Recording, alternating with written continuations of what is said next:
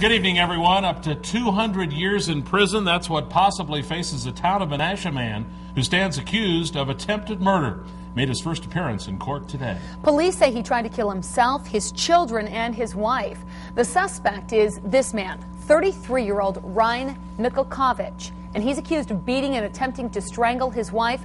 Police then believe he put himself, his wife, and his children in a van with the garage door closed and the engine running.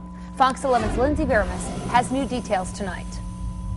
This man, 33-year-old Ryan Mikulkovic, faces 6 felony charges after he allegedly tried to kill his estranged wife Lisa and their children Wednesday night. I think anybody that's capable of committing these types of crimes against anyone, not to mention their own children, as alleged, or his wife, is not only a threat to these same people, but to the rest of the public as well. Mr. Mikulkovic has resided in this area his entire life, and he has absolutely no prior history whatsoever. According to the criminal complaint, Mikulkovic told police he found a text message to another man on his wife's phone and snapped. He could have been dealing with a homicide. Julie Favola with the Christine Ann Domestic Abuse Shelter says Lisa likely saved herself and her children by telling someone she was planning to return to the Town of Menasha home the family shared.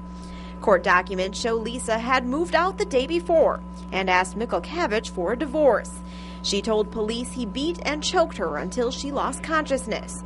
According to the criminal complaint, Mikulkovic then put his wife and 2 children into the family van. Mikulkovic told police he turned the van on inside this garage with the door closed. He told officers he knew that it was dangerous but wanted to end it all with his family together. Police found a suicide note reading, "I flipped and did not want my kids to pay for her and my mistakes. I love you, my family, but I killed her and now must go too." Lisa told police she convinced her husband to let the family leave the van and go inside after she woke up. Minutes later, police arrived to check her welfare. Mikulkovic is being held on a $300,000 cash bond. He faces up to 198 years in prison. Lindsay Veramis, Fox 11 News. Lisa Mikulkovic was treated at the Theta Clark Medical Center and then released. Her children were not harmed. Ryan Mikulkovic will be back in court next Thursday.